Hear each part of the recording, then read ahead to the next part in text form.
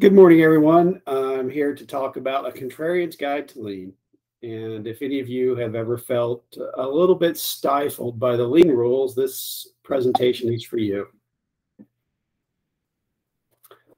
So if you find lean rules constraining, we'll spend some time, a little bit of time, coloring outside the lines. And, if over my years of experience, we've worked with lean for probably 14 years, and we found some ways to do some things that are optimal that actually violate some lean rules. And we questioned in some areas, and I think some businesses may require something a little more or a little less. So as we go through today's presentation, I'll share just a few examples and potential ideas for you as you go through your Kaizen events that you may want to take some opportunities to color outside the lines. So I found that there's only one rule that matters, and that's one of the first rules we learn in lean training is there are no sacred cows, and you can pretty much go after everything. And that also applies to lean rules. Well, I joined one of our business groups in 2006, and we kept getting stops on our production line because of some yield issue or some small yield hit. And our product is a radio frequency product, an RF product, and oftentimes there are minor anomalies in two different components from different suppliers that may cause a little bit of a defect, and we have to go work on that. But our manufacturing team was set up that every time you'd see one of these defects, you can't build anymore until you figure out what's going on. And we found that to be very, very disruptive.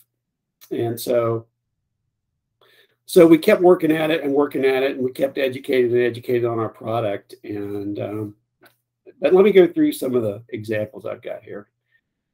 It's a great principle to not pass quality defects to the next station or team. So certainly you need to have a quality standard that doesn't allow big things to get through. But what I've also discovered is over the generations of our products, we get very good at testing for and finding defects in an ever more microscopic way. And I finally had to start asking, is this a defect that the customer can detect?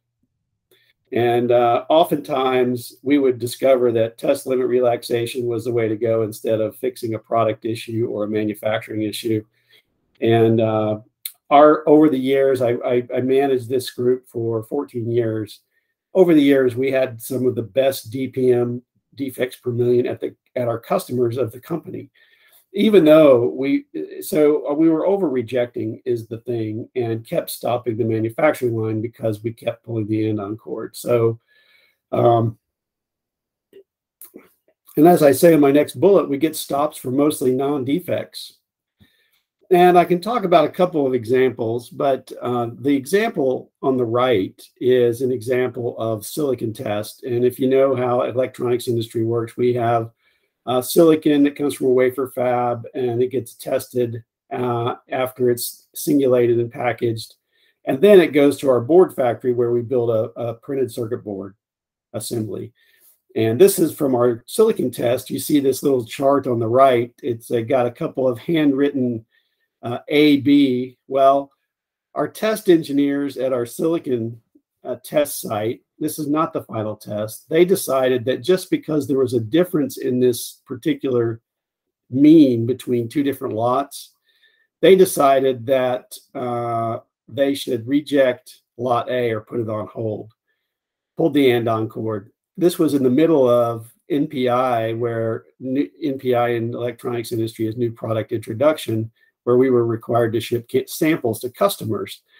And they put it on hold, and we couldn't get it off hold because of the way the silicon process works for 2 weeks. And there was literally no defect here. And it's an interim test before we get to our final test. And this is a particular parameter that can be calibrated out in the final board assembly. So we put on hold for 2 weeks, lots that seemingly were good, and the only data they showed was this distribution and supplier A and supplier B. They came from two different suppliers. But this particular stage of the operation had almost zero impact on performance. And invariably, it was proven that it didn't have an impact on performance from where it was manufactured. So they did this incorrectly, and finally I got the hold removed, but we were late for shipping customer samples, and it was an uncomfortable situation and entirely unnecessary.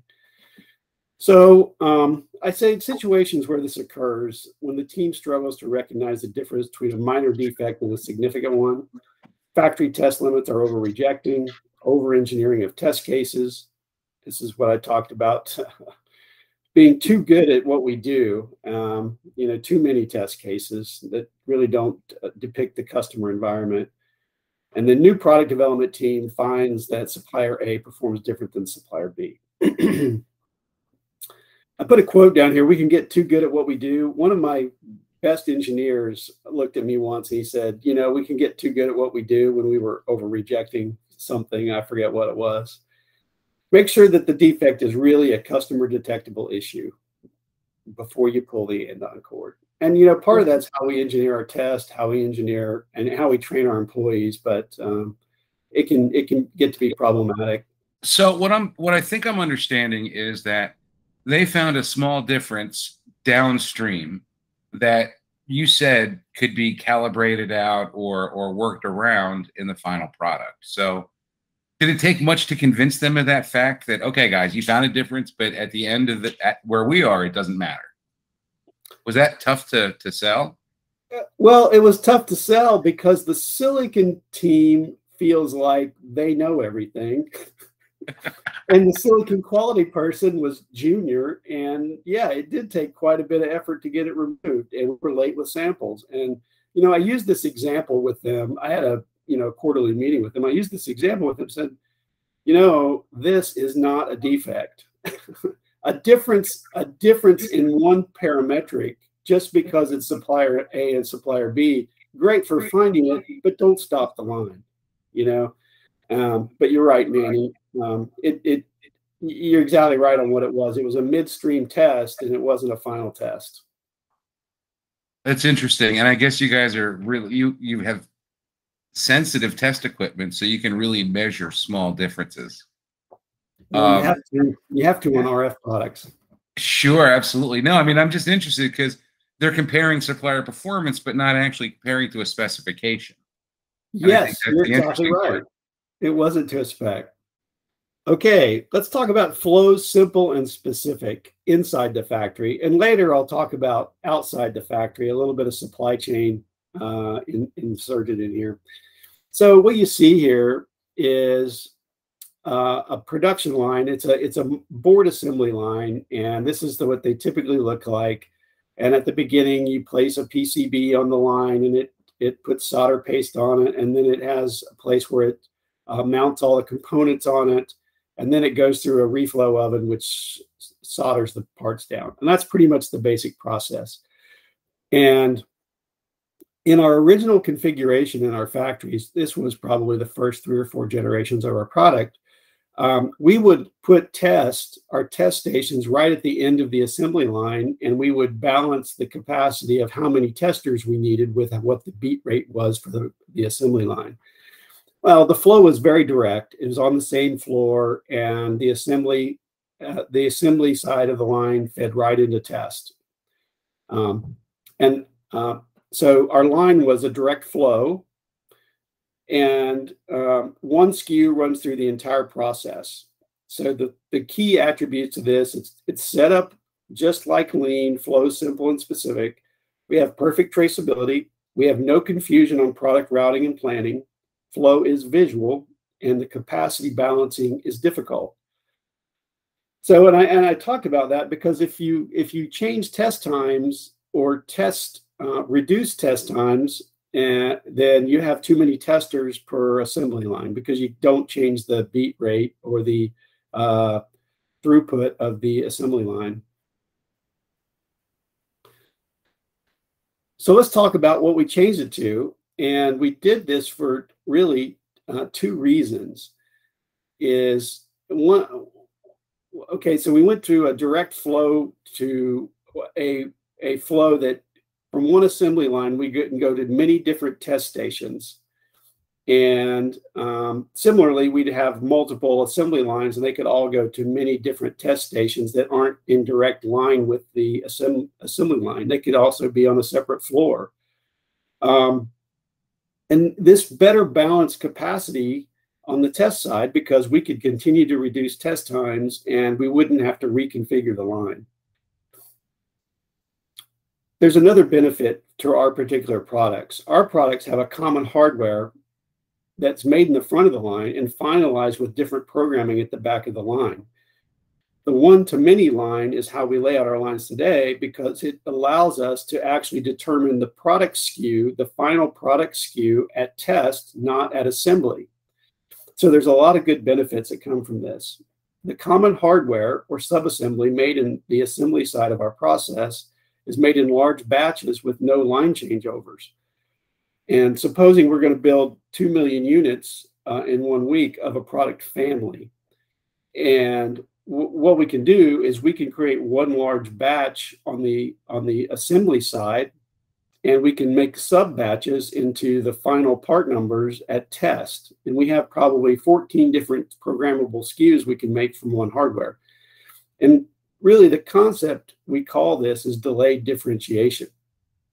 I'll talk a little bit more about that, as it's a supply chain term later. But the final SKU is determined at test, and we do lose direct one-to-one traceability. The flow is not simple and specific, and the flow is not visual. But most part tracking and lot tracking is traceable through our systems, through our databases inside our factories, where we manufacture, how we manufacture our lots. And we can go from one large lot to many small ones, and we can keep track of traceability. It's just not visual. The concept is called delayed differentiation. Oh, it's not sort of. It actually is not what you might expect from a lean perspective, where you're combining a bunch of stuff. And it sounds like it makes sense, but I'm curious, where people are like, well, that's not the way it's supposed to be done, or that's not what the book says. I mean, how did you get people to buy into this? Because this was clearly a paradigm change. Wow. It's interesting you asked that. When we got them to buy into this, we actually had to do something with one of our product generations called binning. And what binning is we have a particular performance parameter that isn't, all the parts don't meet, and some of the parts do meet. And so what we had to do to create our premium product is we had to bin out different SKUs for our premium product. So what that means is you're automatically, because you have to take one lot of assembly and you have to make multiple SKUs out of it, it forces you into this mode. And so we didn't have to do it this way. We could have still done it the old way, but this made it much more elegant for us to do binning and to bin out higher performance units from the lower performing ones, and create two different SKUs, actually many more different performance SKUs. But and we did a Kaizen event, and we basically came out and we all agreed that we should do it this way. And that's when we did it. And we also changed our planning process, where it disconnected the assembly side from the back end, where I said we have fewer line changeovers on the front end. It's because we run very large lots, and even though we don't bin out performance anymore, we have high performing products. It still is the most optimal way to run our factories. No, that makes perfect sense. Really appreciate it. Thanks, Russ. Please continue on. A little more on the flow, simple and specific. In summary, the line design following lean to the letter of the law causes more equipment downtime than one-to-many configuration. That's because of line changeovers. provides far less flexibility in determining SKU mix. By delaying the decision on the SKU to the back-end tester, we save on rework, line changeovers, and no unused line capacity on either end when there's any hiccup. The delayed differentiation principle provided a more optimal factory utilization than the lean line.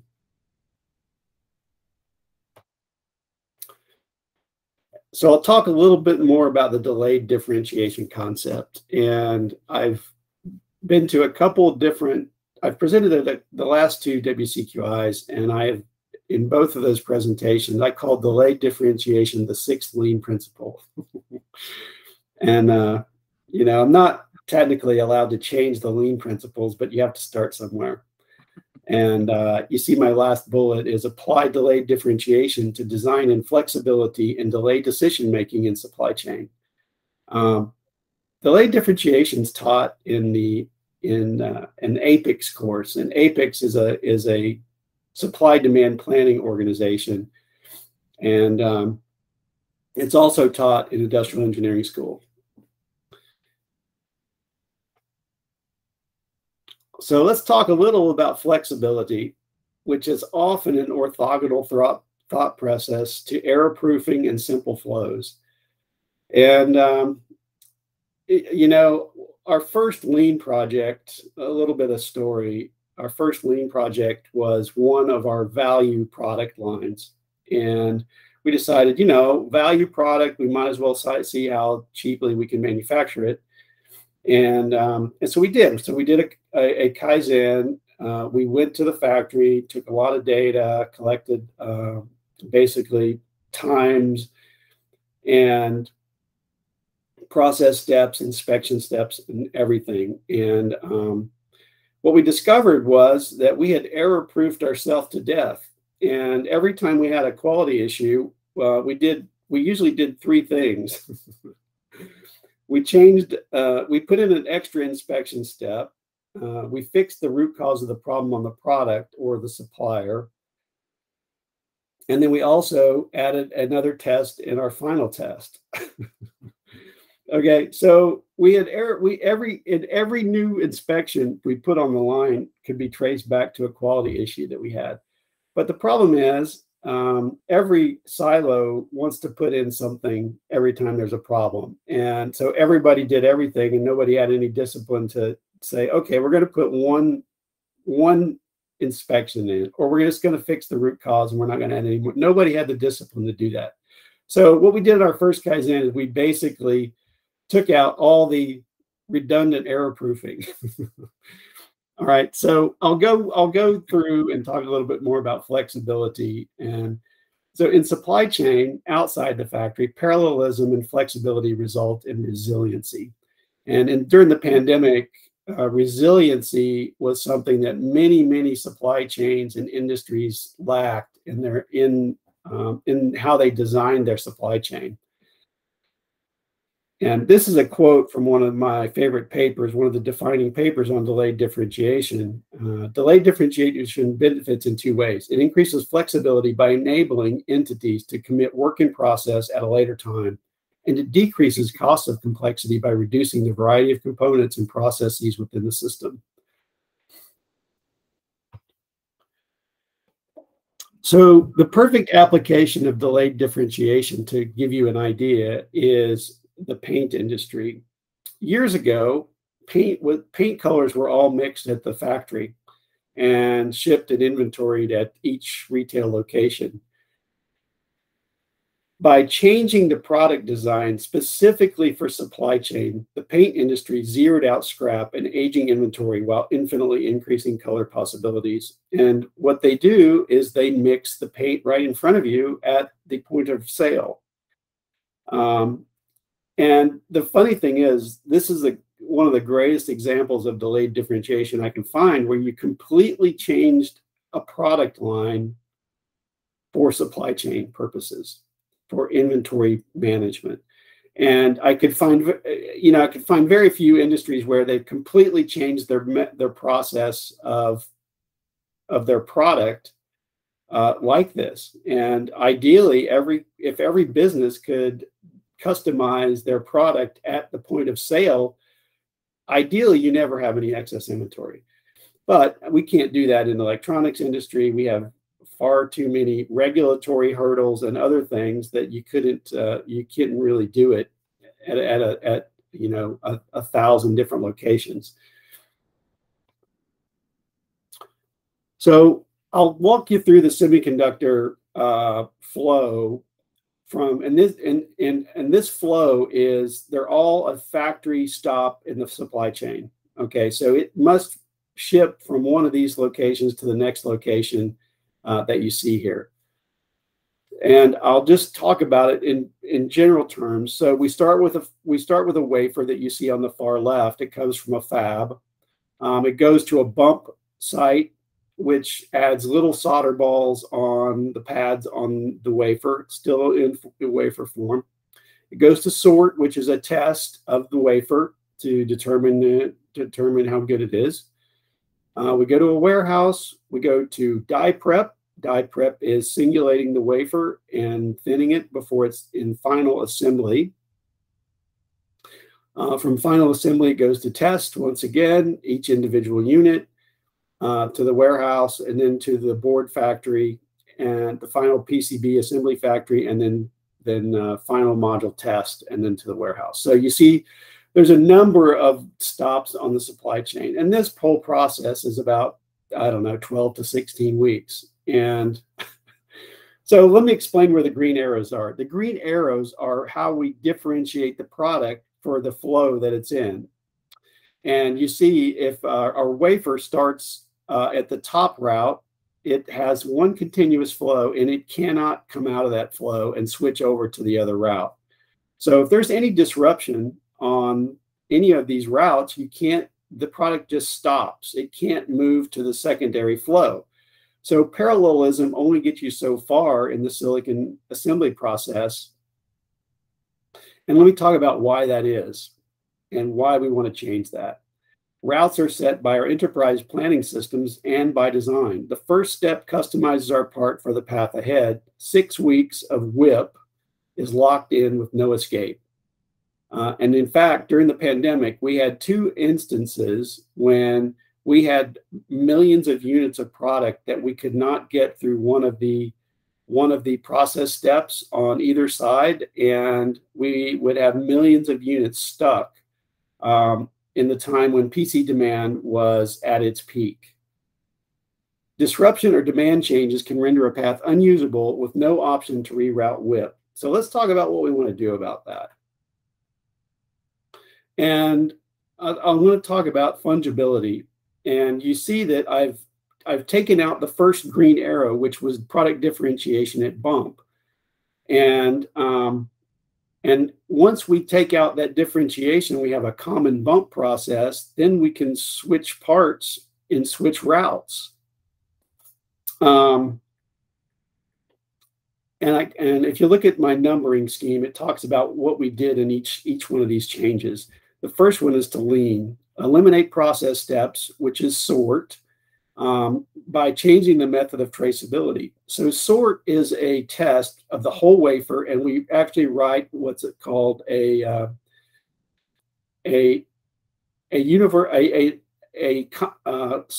custom serial number into each part. We have a register we can write at sort to customize and track each unit. But we wanted to get rid of sort because it's another week in the supply chain. The second thing we did was delay differentiation, make cross routes possible by designing an interchangeable bump process. And the third thing in delayed differentiation is shift inventory to a new point of differentiation. Okay, so when I talk about eliminating sort, I've got a little red box around traceability and an arrow to the new method of traceability. And you see I've got a barcode now on my part. Now, when we took out the traceability by writing a unique ID into each die on the wafer, we relocated that down to the assembly process, where we now can pick, when we pick a location from the wafer, we can still give it a unique code, and we do it in a barcode. And in fact, it's more visible or visual than the previous code, which was programmed into the die, which you really couldn't see unless you tested it.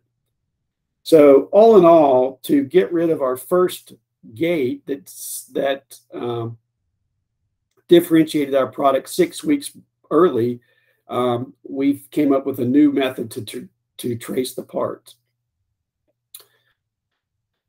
Going down the path further to eliminate some more of the bottlenecks, we came up with a common part number for all SKUs. So silicon is a subcomponent of our final product. The silicon, the way it looks, is on the left, and the final component is on the right. It's a board level assembly product with a shield over it to minimize excess of radiation.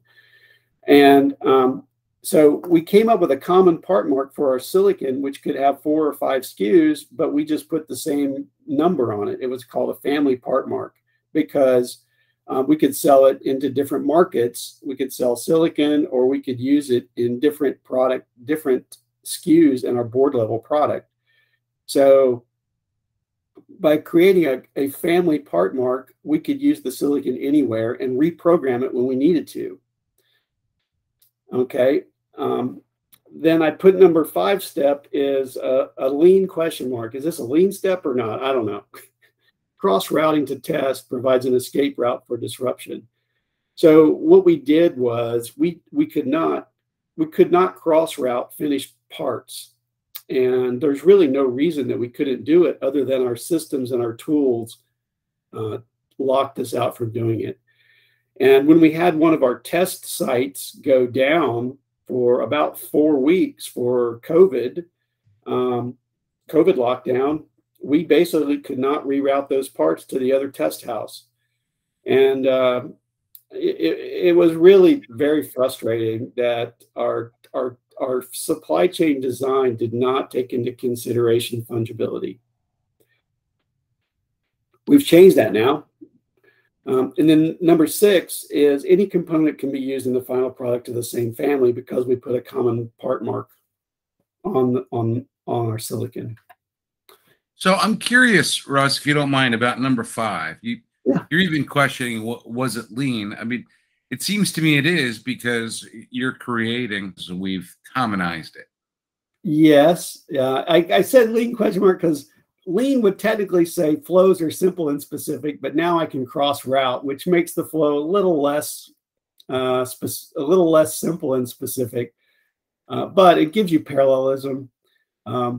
That's why I put lean question mark. Did I do a lean step here? Yeah, I think it was. Well, I'm sort of curious because I can almost hear other people in meetings saying, "But Russ, that's not what we do. That's not whatever. That's not something we ever did before." So, well, it literally, they've never done it before. Okay, and it was an uphill battle to get it changed and getting airtime with people. Everybody's busy. Everybody thinks you're not an expert because they're the experts. It's a lot of that, honestly. Gotcha. Okay. All right. Great. This is great. I'm loving this. Thank you. All right, let's keep going down the fungibility path to our final board assembly and board test. So I list number 7 as final mechanical differentiation. So every silicon has 2 different final hardware SKUs. So that means we have 2 different PCBs that we mount the silicon on. So we do mechanical differentiation there, and that's only about 2 weeks away from the customer's warehouse. And that's the place where we want to do the differentiation. We don't want to differentiate back anywhere else earlier in the supply chain if we can help it. And then 8, I call it a delayed differentiation step, where the final SKU decision is by programming. And we have about 14 SKUs per single mechanical SKU. And not only can we program those at test, we can reprogram those if the inventory gets stale and change them to a different SKU. And the 9th thing is by adding fungibility, the final product decision is 1 week from the customer instead of 7 weeks.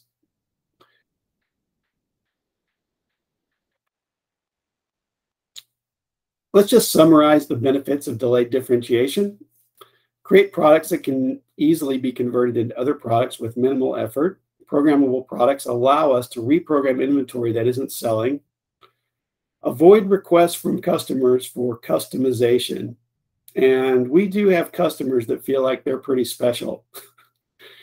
But what they really don't realize when they want to customize something is that it really adds more complexity, inventory buckets, and less fungibility for them to return product, for us to reconfigure product, etc. Use common subassemblies when possible. And then lastly, use family product labels so that products can be repurposed. And when we did this with our silicon, I talked about a common part mark for 4 or 5 different SKUs. That broke the rules at Intel. Every silicon it had a different SKU had to have a different part mark. But the outer label on the packaging and the outer barcode actually put the final SKU number instead of the part mark on the part itself. So we'd have parts in different outer boxes that would have different SKUs on them, and they'd have the same part mark inside. Okay, and the only difference would be programming, to be quite frank. No hardware differences, but programming differences. All right, let's talk a little bit about inventory, which is considered a waste in lean vernacular. And I guess I'll start with a story. For printed circuit board assembly, we outsource that to a number of different factories. We make almost none of our branded Intel products in Intel. And I was in meeting with one of our suppliers who was one of our printed circuit board assembly houses. And the CEO was a strong advocate for lean. He was all in on lean. And their particular company would literally keep no inventory. So there was zero flexibility if demand changed. And some of our parts had 12-week lead times, which meant that you can't change the demand for 12 weeks. Or you're always chasing components, always asking suppliers to expedite. And I finally, I asked them, I said, guys, you're missing shipments and I'm missing shipments because of your inventory practices, because we constantly have stockouts. And they operated with low inventory levels on every part, every product, no matter what the demand or life cycle or what the lead time was. All right. And over the years, we had a lot of disruptions during the pandemic. I call unplanned upsides and supplier capacity constraints as the most common disruption.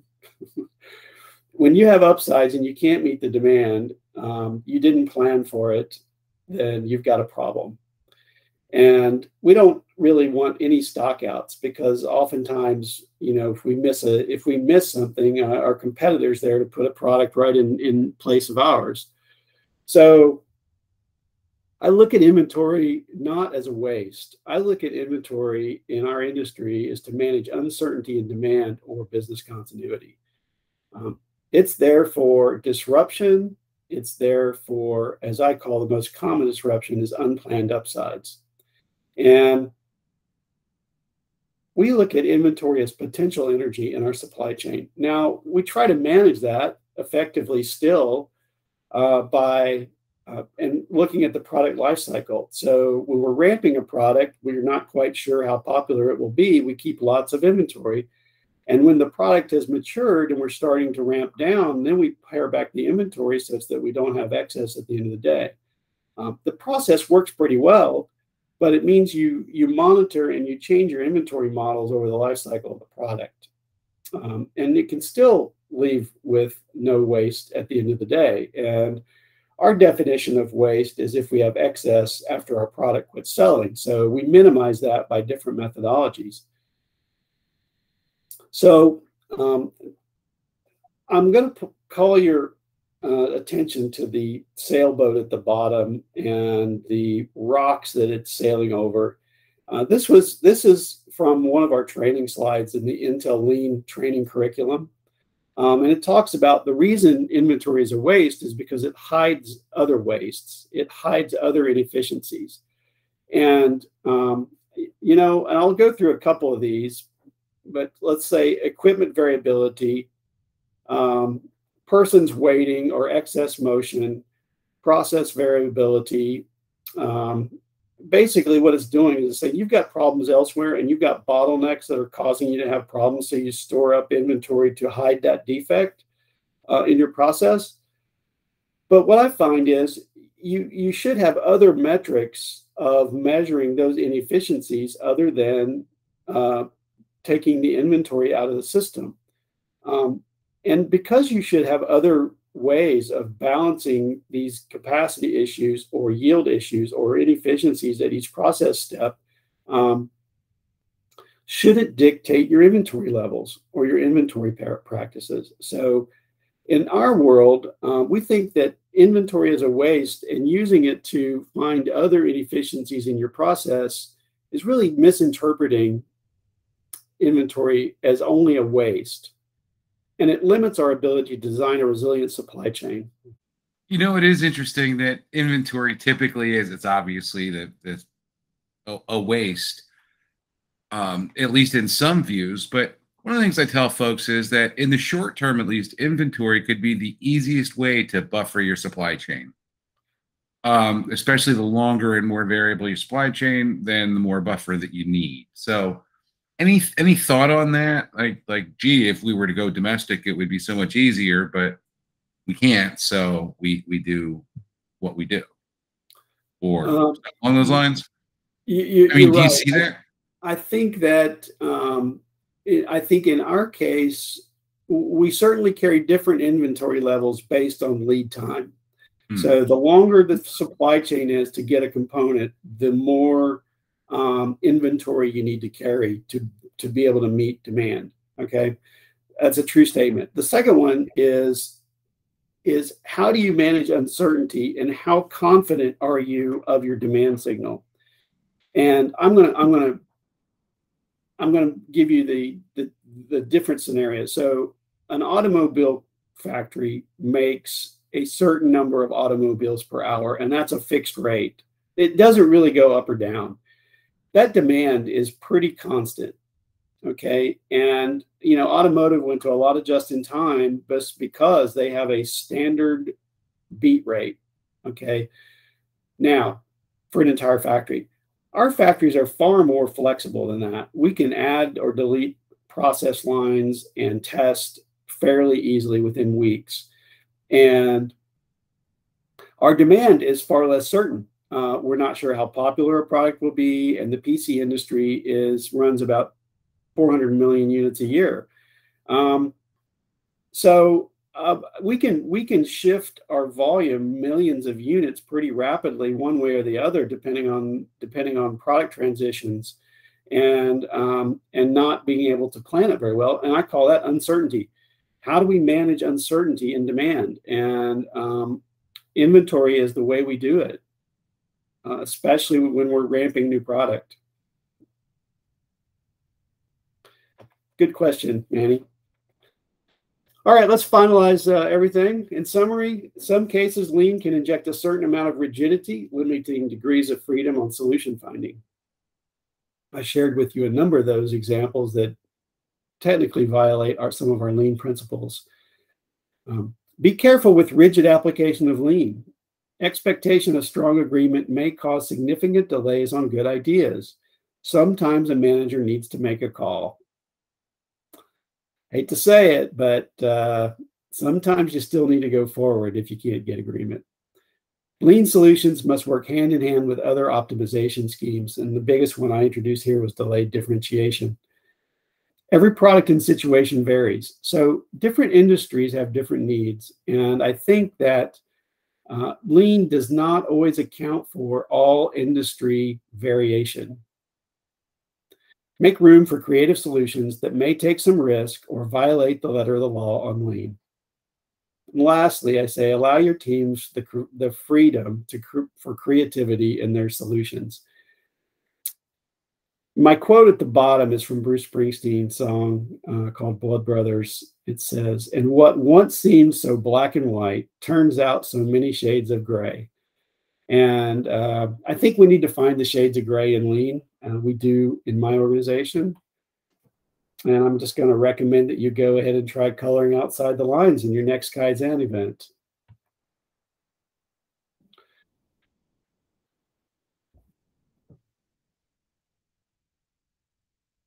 Well, that's it, Manny. That's it. Wow. Okay. That's plenty. That's some interesting stuff there, Russ. I got to tell you. What I love is I think you're making it sound so sort of easy. It's like, yeah, we had a problem and then we got together and we rationally thought it out.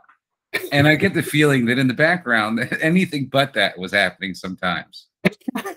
I tell you, man, it's hard to convince some people to change, Manny. I tell you. Especially in Intel, everybody's an expert, right? So, yo, I can imagine. Sure. Well, smart people, lots of advanced degrees, I'm sure, you know. Yeah. That's interesting. So how do you wrangle then all these I'm assuming like highly intelligent people who are very, very firm in their beliefs? So persistence. There's no substitute for persistence. Okay. The second one is data. Yeah. That shows data that shows how the current system is impacting our business or impacting our efficiencies. So if you can show people with data, and that's not always good enough. Like I say, you have to add persistence because you have to keep it in front of people and get them to commit resources to go make some changes. Because if you look at the changes in the silicon supply chain, it wasn't easy, and I still haven't got it all done yet. But the thing that we do have now is cross routing in the supply chain, and basically we had two big disruptions during the pandemic because we couldn't cross route, and now we can. I still don't have engineering. It requires engineering to commit to changing the bump process. That's a bigger lift. Haven't got that done yet. So we have a common bump, but it's out there and under consideration. And again, persistence. Persistence, you know, so it's interesting because what I'm hearing you say is, yeah, you got to have the right idea, but you've got to have a couple more things than that. One, you've got to have a good argument. Okay, you want to do something. Why? How does it benefit everyone? And I think you've just got to be able to work through some of these opinions. I mean, I've sat in plenty of meetings and heard people pounding the desk and saying, "No, you can't do that. That's not the way we do things." And it's just, I guess that's just human nature, right? Yeah. You well, got to convince me. Well, and we have rules here for everything at Intel. Okay, we love rules, and the rule of every different silicon SKU has to have a different part mark was a 40-year-old rule, and they never violated it. And everybody says, "What? You can't do that. Your customer's not going to like that." I said, "Well, the customer doesn't necessarily see it, but what happens is." And basically, we've never had a customer have a single problem with us using a common part mark. Okay, and while that seems strange, people just didn't test it, and so forge new territory, and you might be surprised at what you can achieve. You know what you're talking about? Testing the boundaries. You know, what may have applied years ago might not apply now. And I think that's another lesson that you're giving us, that, just because it was that way at one time doesn't mean it's still that way. And sometimes you got to check the boundaries. Absolutely.